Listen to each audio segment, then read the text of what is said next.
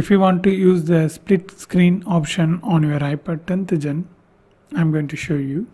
Actually, in two ways we can use the split screen. Let's say if I open YouTube, at the top you can see these three dots, click that, then you can see split view. If you touch that, you can choose any apps. Let's say I just open Safari. Now you can see one side I'm using YouTube and another side I'm using Safari app. You can use the both app at the same time simultaneously.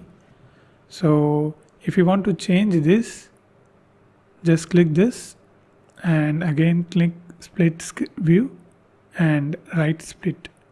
So now it's interchanged. Same goes here. So this is one way you can use.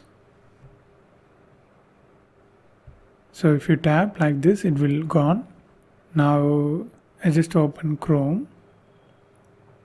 Now swipe up like this, and now just select the another app. I just select Photos and just place like this.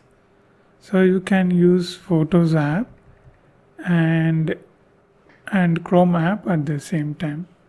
So just like that. And if you use your 5 fingers like this, the regions will be open. And if you use this 4 finger and swipe like this, you can switch between apps. So these are also comes under this topic. So this is how we need to do. And if you want to know more videos about iPad, watch these videos.